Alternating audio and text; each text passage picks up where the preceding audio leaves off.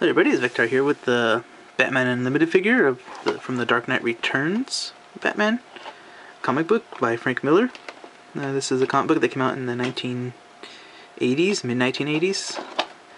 It's pretty much based after Jason Todd had died, the second Robin. And Batman pretty much gave up the cape for, I don't know, like X amount of years. I don't really remember how many years. And at some point, like years later, some certain events happened, and he put the cape back on, and he became Batman. So now he's a Batman in his mid-50s. So he's not, I would think, as agile as he was before. This is kind of my interpretation. So he kind of, bulked up a bit, to make up for his agility, lack of ness. You can see here's the third Robin. It's a girl. What's her name? Something Kelly, I believe. And here's a little bit of everything. If I can't get a reflection. 10 years.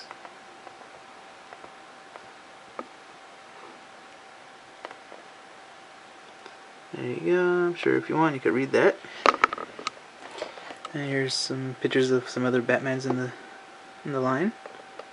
Planet X Batman. I believe this is the New 52 Batman. And there's a little thing on him. Real name Bruce Wayne. Occupation CEO, crime fighter. Location Gotham City. Powers, abilities, skills. Martial arts expert. Master detective. Vast arsenal of weapons and gadgets. Alright, well, let's crack open the box and take a look at the figure. Alright, now that the figure's out of the package, let's have a closer look. There you go. It's very nice. Some nicely sculpted details, some good color wraps. There's only two real main flaws that I see in here. It's right here on the arm. You can see here's like spotty.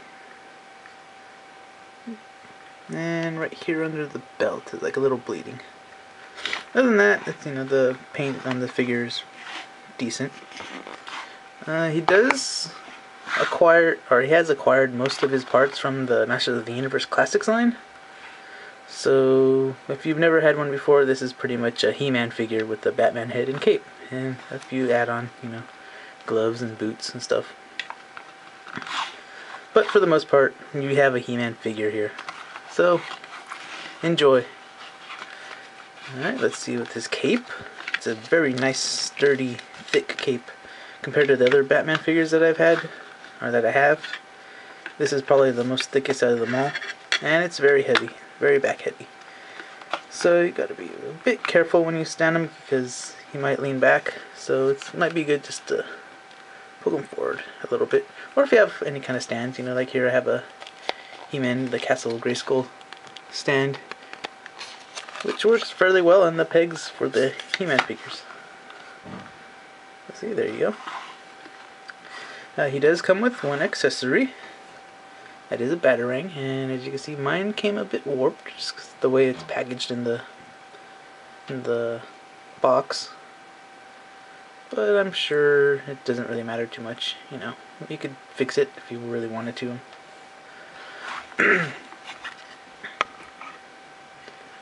Yeah, as you can see, some very nice sculpted detail on the belt, on his chonies, his boots. You can see some nice folds in the boot. Take the stand off, and he has some very nice detail underneath. Some nice sculpted detail on the bottom of the boots, which is very nice. Good for kicking. Some nice little grimace. You can see a little bit of his nose, nostrils, eyes, little bat ears. Alright, let's get to the articulation. He could look up. He can look down. Look side to side. He could lean to the side and lean to the other side.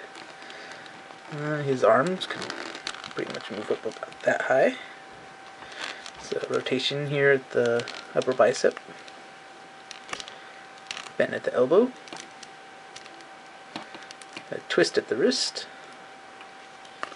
twist at the waist, ab crunch. He does this part right here, this section, the belt and his chones are one solid rubber piece, but it does not hinder the articulation at all. Okay. And you got like this little separate piece in there, like a ball joint with the swivel, so you got a good amount of movement there. And his knee, give it about that much. There's a swivel here in the upper boot, and an ankle rock back and forth, and a slight ankle pivot. And let's do a quick comparison with the DC Direct version. As you can see, the colors are slightly different, and he's surprisingly a little bit taller. So let's take a quick look here. Let's move the arm out of the way. See, assemble the belts.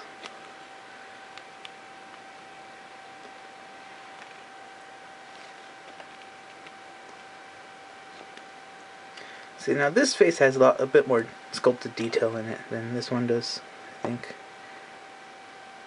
This one matches the comic book just a bit more, but it is still a nice expression on the face. And since this is pretty much a Masters of the Universe sculpt, let's compare him to a He-Man figure. As you can see, they do look very similar. The legs are this whole part of the leg is reused. You can see the details are pretty much spot on. Pretty much the whole arm. The midsection and the chest. This might not be He-Man's exact mold, but there are a few different ones, but it's pretty much the same thing, just slightly different sculpt. Like this one has nipples, this one doesn't. And shoulder, the bicep, pretty much the same. And here we have the new 52 DC Direct Batman from the Justice League pack.